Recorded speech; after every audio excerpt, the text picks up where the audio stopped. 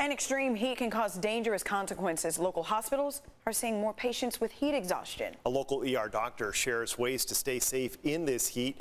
CBS 8's Ariana Cohen had a chance to speak with him. I live in an apartment without air conditioning, so I bought this AC portable unit for $460, and I had to drive pretty far to get it since they were sold out at the Home Depots near me.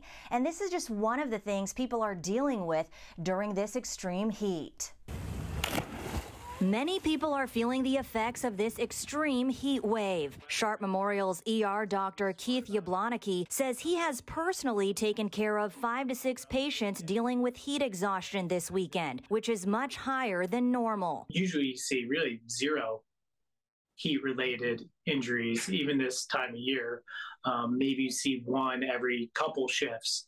So, one patient out of 60 or so people would be a heat-related injury. This is 5 or 6 out of 30.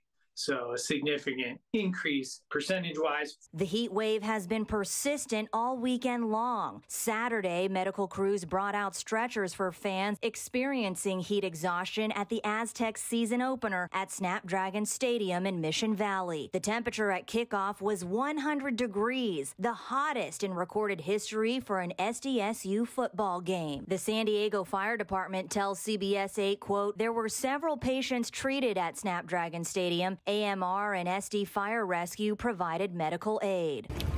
To stay cool, 68-year-old Ellen spends just 30 minutes relaxing and swimming in her pool. This is amazing and scary. We've never had temperatures like this. Most of us don't have air conditioning here because we've always had great cross ventilation. She recently had a heart transplant and decided it was time to put AC in her unit. It's taken a year to recover from that, so we felt the air conditioning and just being able to control the temperature and stuff was a lot more conducive to my healing and my getting better. As the heat continues, anyone over 60 can go to the Gary and Mary West Senior Wellness Center downtown. It is a designated cool zone. The heat is dangerous for everyone, but particularly for older adults. And you can imagine it's exceptionally dangerous if you're living on the streets. Come into a center, get out of that punishing heat. To stay safe in this heat, make sure to follow these easy tips. If you are outside, I wouldn't be out there any longer than 20 minutes at a time. Wear a nice big brimmed hat to stay out of the sun and stay cool. Drink plenty of water. Remember, alcohol, caffeine, all these things dehydrate you. Dr. Yablonicky says some signs of heat stroke or heat exhaustion are feeling faint or fatigue, or to go from sweating in the heat to not sweating. For a full list of open cool zones in your area, head to CBS8.com and click the help button. For CBS 8, I'm Ariana Cohen. And to help San Diegans beat the heat this weekend, the city is keeping 10 cool zones open during the hottest parts of the day. We have a list of those locations on your screen for you right now.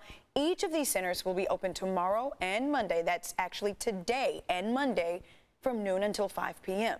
And they'll each offer AC and free Wi-Fi for you. To get a list of all the cool zones in our area, go to CBS8.com and click on the help button. And we are here for you as the weather heats up. That's why you can get weather alerts, the forecast, and weather stories sent directly to your phone. Just text the word HEAT to 858-571-8888 to get all of the latest information.